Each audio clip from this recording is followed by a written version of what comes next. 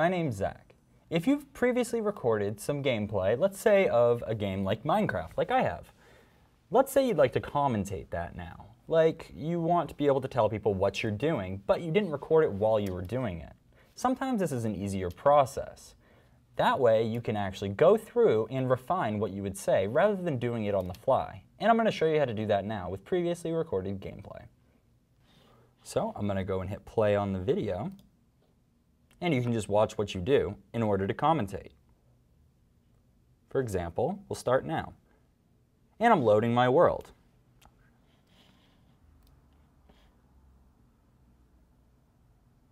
So now I'm ready to commentate my gameplay.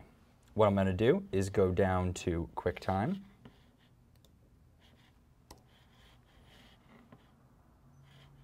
I'm going to right-click QuickTime and say New Audio Recording. And I'm just going to hit Record on the audio recording. And we see we have levels here. And we can just hit minus. We'll go full screen with our video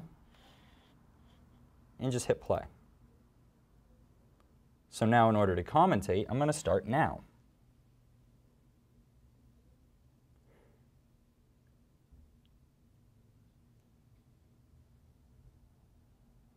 So I'm going to walk forward using the W key, and I'm going to break this torch here.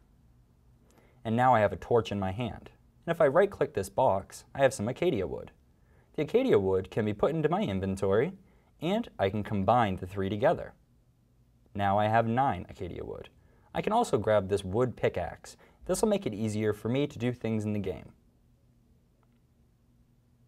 Now if I hit escape, I can close out of my inventory and hit number 2 and change to my wooden pickaxe.